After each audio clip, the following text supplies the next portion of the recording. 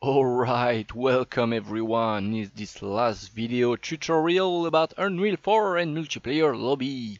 That was a really intense 2 days that I passed doing that tutorial series. So we are going to review here how to expand from that tutorial and from what I've made you do. So I'm going to take my little paper right there and we're going to talk about a little bit about teams, a maximum number of players when you create a game. We'll be talking a bit about game mods, about save game objects, and about keeping information about players through the different levels. And so we're going to open up that project real quick. I'm going to open up that content browser and we'll be talking about teams. That's basically in the outgame menu. Let's open up our outgame menu. Well, for now we're clicking on colors, and when we're clicking on colors it says update button color, and here we are basically passing a linear color structure, but you could be passing an enum. So like we did so I'm opening up my content browser, utilities, we made an enum that says, basically I'm going to duplicate that. We made an enum that says, hey, what window am I focusing? You could make another enum that says, hey, what team am I? Am I red or am I blue, for instance? And there you could pass that enum here and all the way to the game instance and save that value in the net player list, so you will be creating more player informations here of the type of the enum you just created, so you could store that information and use that information afterwards to do stuff like, I'm going to open our players real quick to do a little stuff real quick. When we are creating our else bar for players when we're in game, we're going to do a little check of the player color, get the color of the player I'm looping through. Is that color the same than mine? Why can't I say equals break linear color?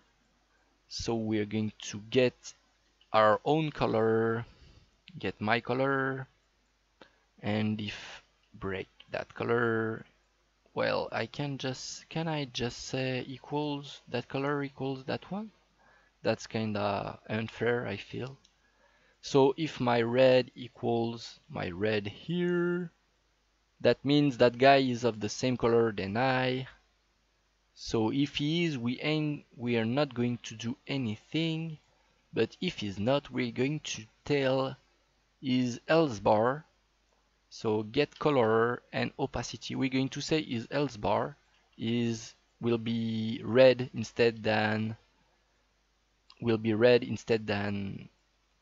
uh, green like he is for now.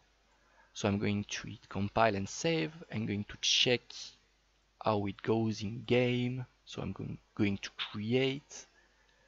I'm going to host a multiplayer game to join that game with that player. That guy is red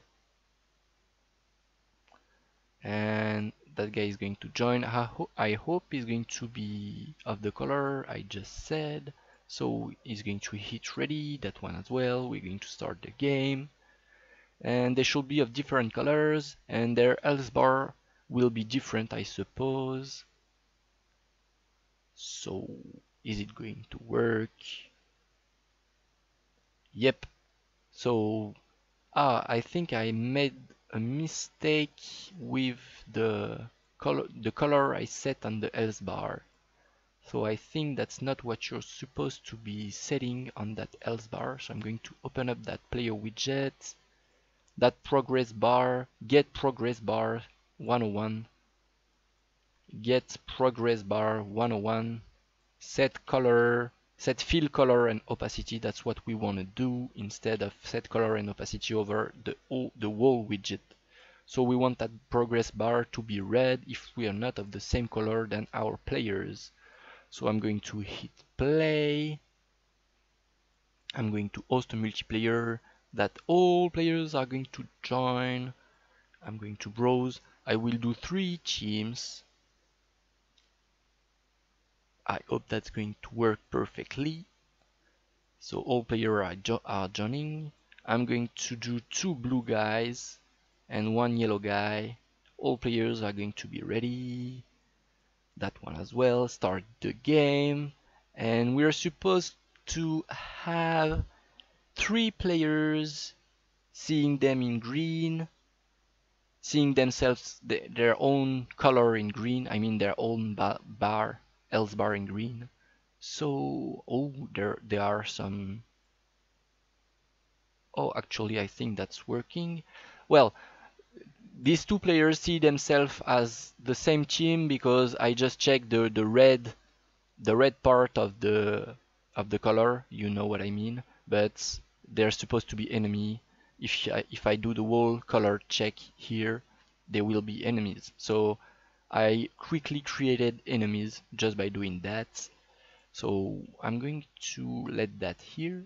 So that's how you can expand on enemy. Then you can keep track of who is an enemy, because here that basically says, hey, that player gets the player you're dragging here. If you add something here, that player is an enemy.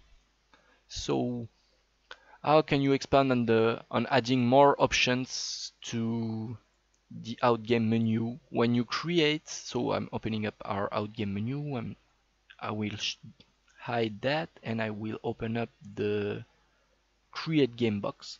So here we are basically having one text box where the player can enter an option, an optional name, excuse me.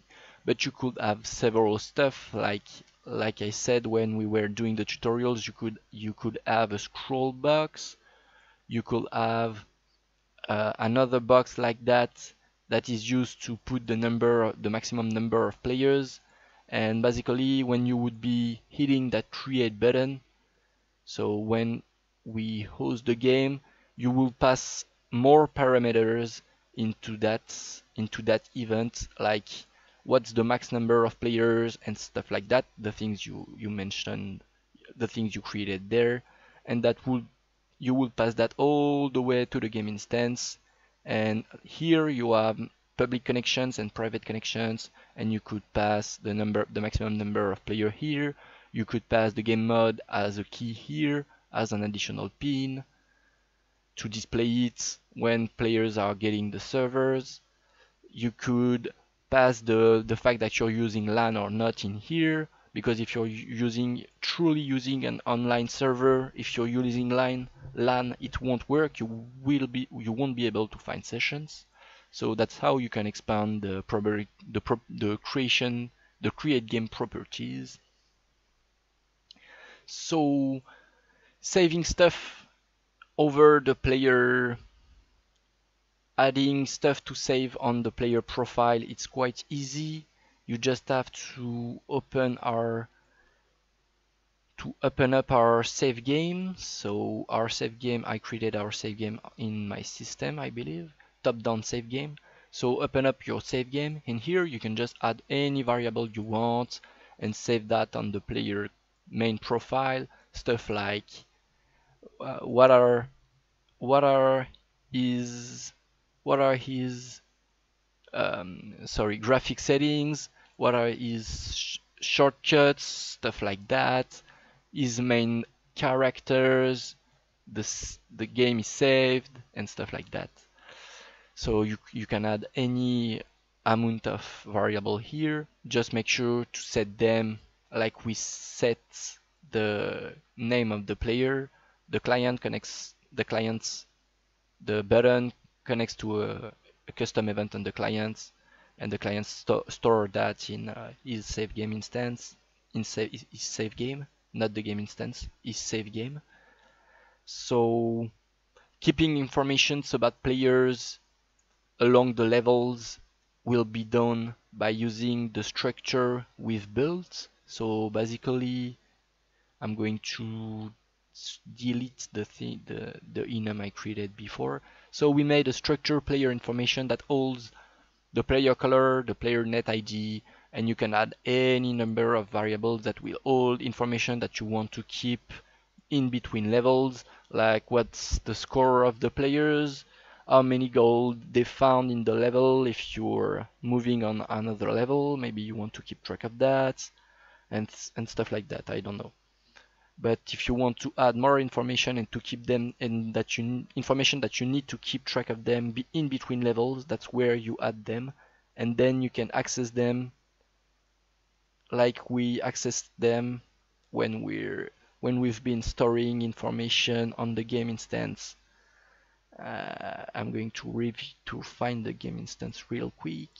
You can add information on that structure using the same way than we did. Where did we did that? I'm sorry. On our outgame controller, maybe. So outgame controller, not my game states, my controller. And yep, like that. Here we're storing an information of color in the net player list. So if you add any structure, doesn't like to be manipulated like I just did, adding stuff and removing stuff, changing the name of structures, moving them along. The structures don't like that. Structures are very breakable, easily broke, excuse me. So you don't want to do too much manipulation on them once you've already implemented them to your code. But just adding parameters, I believe is going to be okay. So that's how you can handle persistent information. So that was basically it for that video. That's how you can expand from that tutorial. I hope you guys enjoyed that video, and I hope you guys enjoyed the whole series of tutorials. It's been tough, I know, it's been really intense for me.